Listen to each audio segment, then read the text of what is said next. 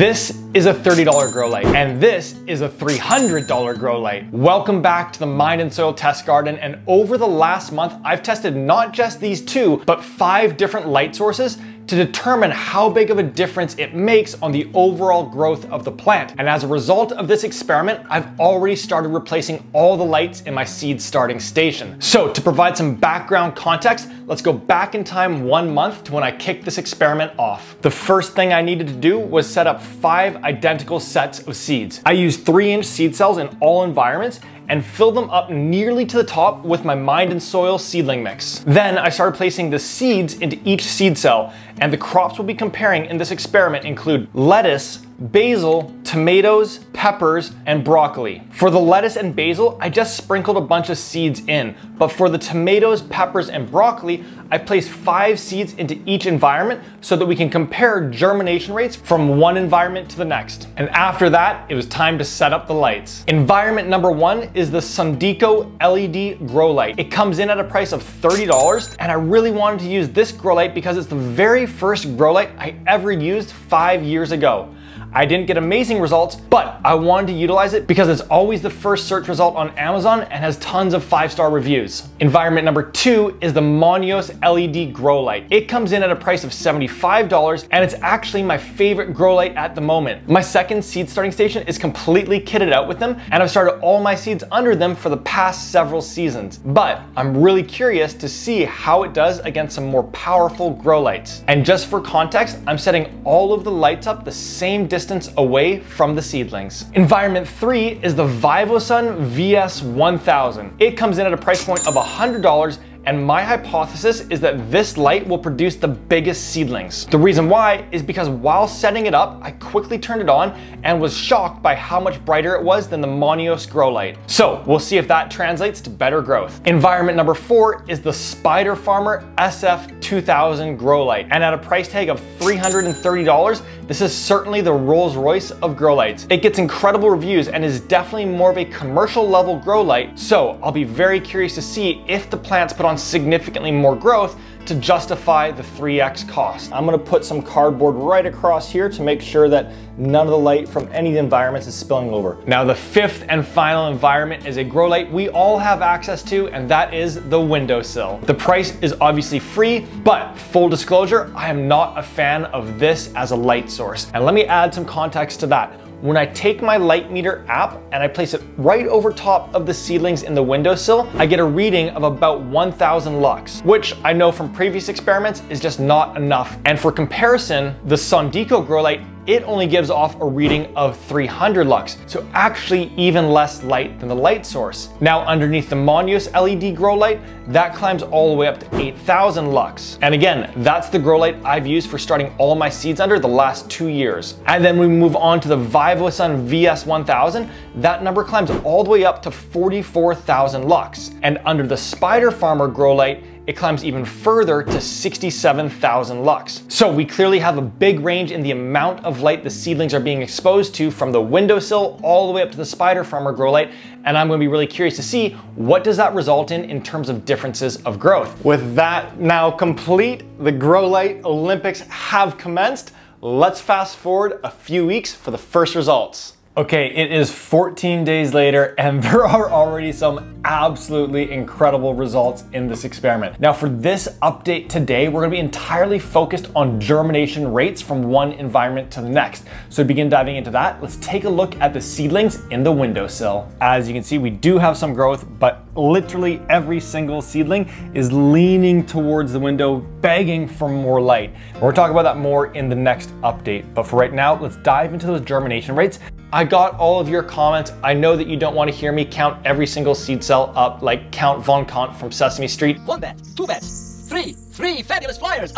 So to quickly summarize them, for the tomatoes, 13 of the 15 germinated. For the peppers, 8 germinated. And for the broccoli, 13 of the 15 germinated. Let's move on to environment number 2, which is the Sundico grow light. So underneath the Sundico grow light, we also have pretty good germination across the board, and also aren't seeing tons of growth just yet. Just hang tight until I show you the last 2 grow lights in this experiment, and it's gonna be night and day different. But let's start diving into the germination rates here. here. For the tomatoes, 15 germinated, 11 of the pepper seeds germinated, and 8 of the broccoli seeds germinated. Now let's continue along to the next environment, which was the Monios Grow Light. Okay, so now we're actually starting to see some really solid growth on the plants here. The lettuce is still looking really leggy over here, but everything else, the basil, tomatoes, peppers, and broccoli are all looking more sturdy and are starting to put out their first true leaves. So we're in a good place here. Now on the germination front, for the tomatoes, 14 of the 15 germinated, 12 of the 15 pepper seeds germinated, and 12 of the broccoli seeds germinated. And recall, going into this experiment, this has been my favorite grow light that I've utilized to date, but let's now move on to the VIVOSUN Grow Light. Okay, now check this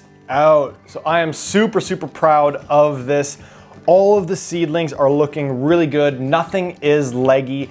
And not only have the plants now put on their first true leaves, but they also are significantly larger than those under the Monios Grow Light. So for only $25 more, I'm pretty bullish on this grow light at the moment. There's still a lot left to do in this experiment, but I'm pretty impressed. Now, let's dive into those germination rates here, beginning with the tomatoes. For the tomatoes, all 15 germinated. For our peppers, 13 of the 15 germinated. And now on to the broccoli. First and foremost, it is looking so good and healthy and happy. Huge leaves already on it, which I'm feeling really good about because I had a bit of a flop on this front with some leggy broccoli seedlings earlier on this year. But on the germination front, 13 also germinated. Across the board, that is really good performance. But now let's see how it stacks up against our $300 grow light, the SPIDERFARMER. All right, now take a look at this.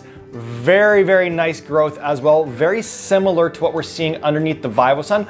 I would say a little bit ahead, which makes sense because it is a slightly more powerful grow light, but not by a significant amount. And first and foremost, like, this is again such a big reason of why I love experimenting. My decision to spend all this money on grow lights, test things out against my previous environment, has resulted in me finding 2 grow lights that are growing way better than my previous grow lights. So I already know that I'm going to be doing an upgrade on my grow lights leading into this season. And I'm going to include links to all of these grow lights down in the description of this video. But let's now dive into the germination rates for our SPIDERFARMER environment. 14 of the 15 tomato plants germinated, 12 of the 15 pepper plants germinated, and 11 of the broccoli seeds germinated. So actually a little bit lower than the VIVOSUN, and that doesn't shock me because that SPIDERFARMER grow light was kicking off a ton of heat. And so the seedling mix was drying up way faster in this environment than any of the other environments. And of course, for seeds to germinate and begin growing, they need a warm but also moist environment. And that might have been a little bit easier to come by in that VIVOSUN environment. And I think it's safe to say that now we basically have 2 leaders in the Grow Light Olympics here, the VIVOSUN and the SPIDERFARMER. So what I want to do now is fast forward a few more weeks for the final check-in on the growth levels in all of the environments. Okay, it is 30 days since we kicked the experiment off, and this has been hands down one of the coolest experiments that I've ever run. As you can see, we have some very significant differences in growth, and as we begin diving into the results, if you see a grow light that you like, I've included links to them down in the description of this video. So to begin diving in, let's start with environment number 1, the windowsill. And as we can see, they're super leggy, they've barely put on any growth, and they're all leaning in the direction of the windowsill. Now, granted, I don't have a true south-facing window, so it would be a little bit better in an environment like that. But if you're thinking of starting in a windowsill, please just watch the results for the next couple of grow lights. Speaking of, let's move on to environment number 2, the Sundico grow light. And here we're seeing pretty similar results to what we saw in the windowsill there.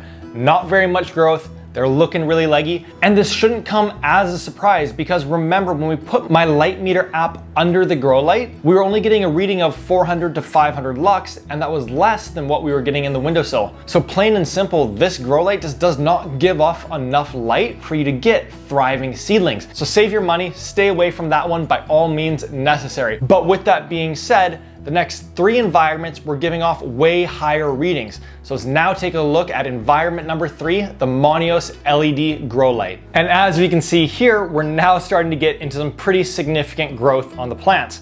So the tomatoes are obviously way larger than the previous 2 environments. The broccoli and peppers are starting to put on some really nice leaves. And what I will say is that the basil and lettuce is looking fairly leggy. And the reason why is because in this experiment, I kept all of the grow lights at the exact same height. And in this environment, it would have performed way better if I kept that grow light right on top of the seedling mix. So if you do move forward with the Monoios grow light, don't be afraid to keep that light only 1 or 2 inches above the top of the foliage. It's not going to burn them, and you're gonna get even better results than what we're looking at right now. But remember from our last update, we kind of knew it was turning into a 2-horse race.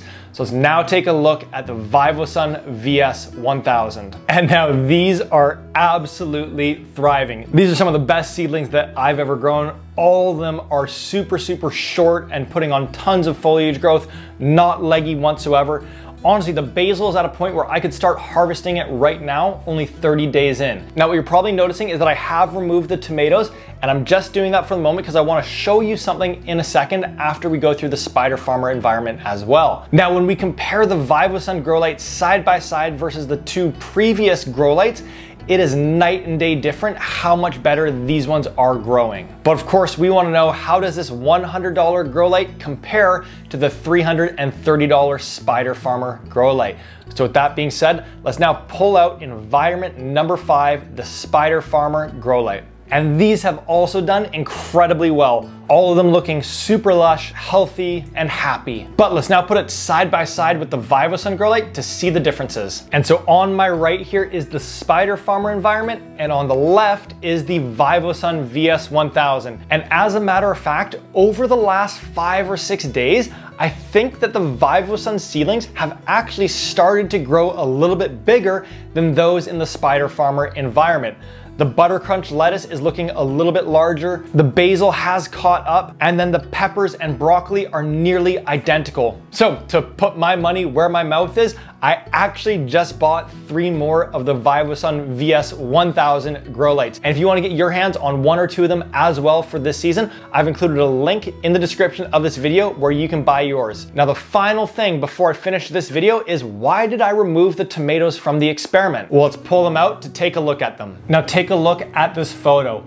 On the left-hand side are the tomatoes underneath the SPIDERFARMER grow light, and the ones under the VIVOSUN light looked identical. And on the right are the tomatoes that were underneath the Monoios grow light. As you can see, the ones underneath the SPIDERFARMER and VIVOSUN were quite a bit darker in color, not as vibrant of a green. And so I was a bit concerned, is this an issue? So I reached out to my friend Ashley, the soil scientist, who has an amazing YouTube channel, and she confirmed with me that it isn't an issue. It's just the plant's way of reacting to a more intense grow light source. Could actually be beneficial in the hardening off process because it's now used to a light source that's more intense and closer to the sun, so long as the leaves don't show any display of stress or burning. And as a matter of fact, over literally just the last 4 or 5 days, I've started to notice the first burn marks on the leaves under both of those lights. So if you do get the VIVOSUN or SPIDERFARMER grow light, just be conscious of how far away they are from the plant. And with that being said, the next experiment that I'm kicking off literally when I finish this video is comparing those 4 VIVOSUN grow lights that I now have at different heights from the plants. So subscribe to the channel and turn on notifications so that you get notified when that video launches. That's all for today. Hope that you've enjoyed this. I'll catch you in the next experiment.